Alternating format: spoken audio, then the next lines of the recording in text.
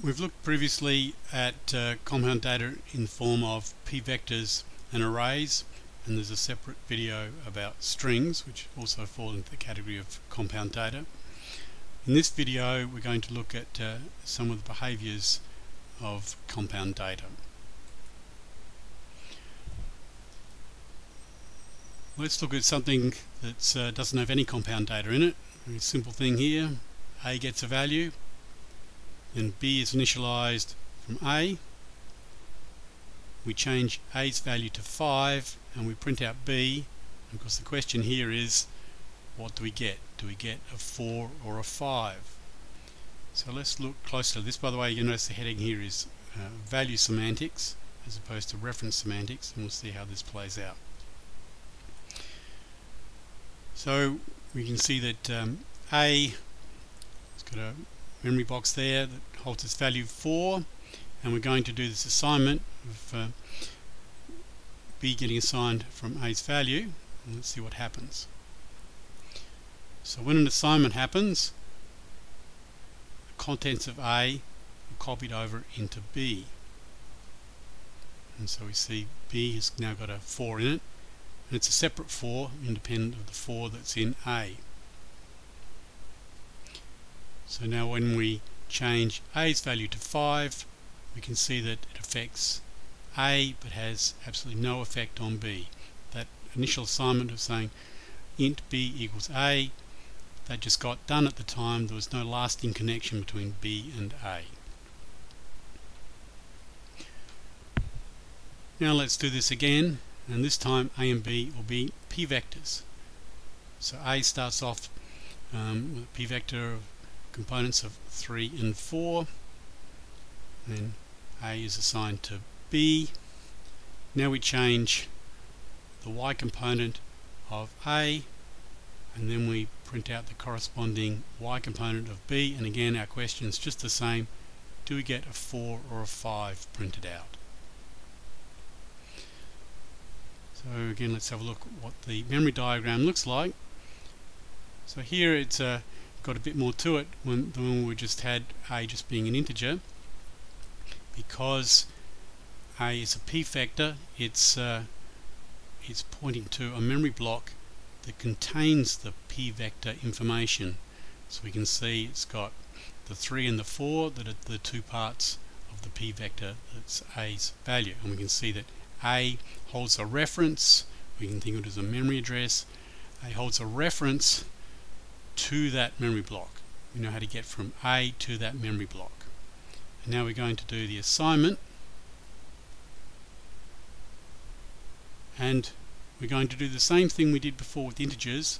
We're going to copy what's in A to B, and what is in A, it's just a reference to that memory block, and so that's what gets copied over to B.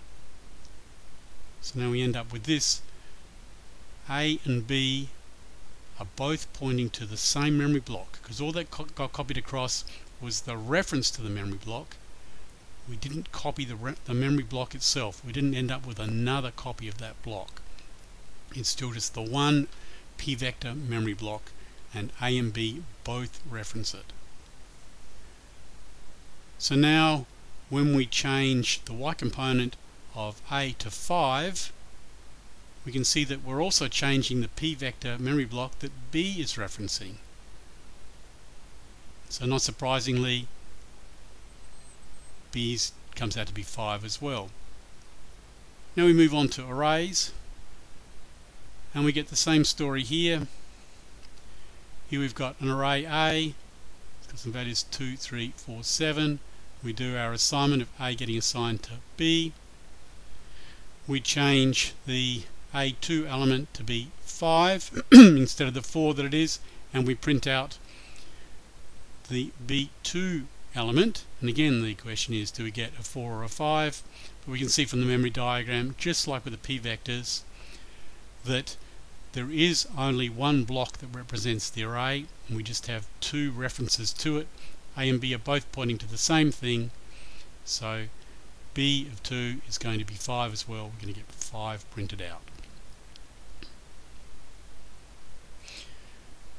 And we're talking about assignment here, but assignment is also what happens when we pass values into functions.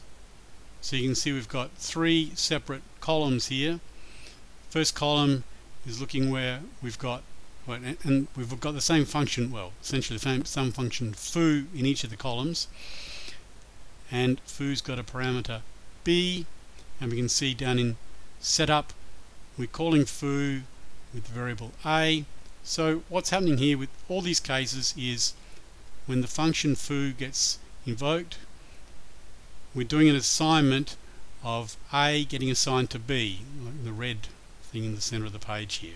This is happening for all of them. So we're just doing the same assignment that we've just seen in the previous examples, and so it's the same thing happening here, in that in the first case when b is an integer and we do the b++, it has no effect on a, but then when b is the p vector or the array, then just like we saw before,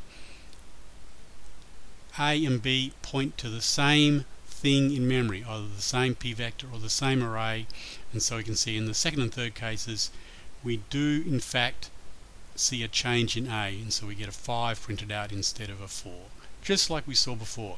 And all the memory diagrams we saw before apply exactly here to show exactly the same thing. And another thing we should cover with references is that we've seen we can write p vector p equals new p vector 3, 4 all in one line, but often we don't want to do it in one line. There's some reason to do it separately, but we ask, well, after we've done the first line, what value does p have? And it does have a default value of null, and we can draw a little memory diagram for it there and show p. It's got a value of null inside it. And null just indicates that this reference isn't a reference to anything. It's like an empty reference, and we say, you know, it's a null reference, and we just use the word null to refer to it. So it doesn't point to anything. It just doesn't. It's not a pointer at all. It's an absence of pointers. It's an absence of reference. Just a null. So as I say there in the second point, a null p vector is not really a p vector, because you can't do anything to it. If p is null, then p.x doesn't mean anything, because p doesn't reference any memory block that is a p vector. So null, you just can't do anything with it. And likewise, if you've got a null array, then you can't do anything with that either. If you want to say, well, how long is that null array? Well, it's not an empty array, it's just not an array. It's an absence of an array. And so when we say if A is null, A is an array of type array, and it's null, then A.length, we can't do that. We can't say, oh, well, has it got 0 length? Because A is null, it's not an array yet, and so A.length will give us an error.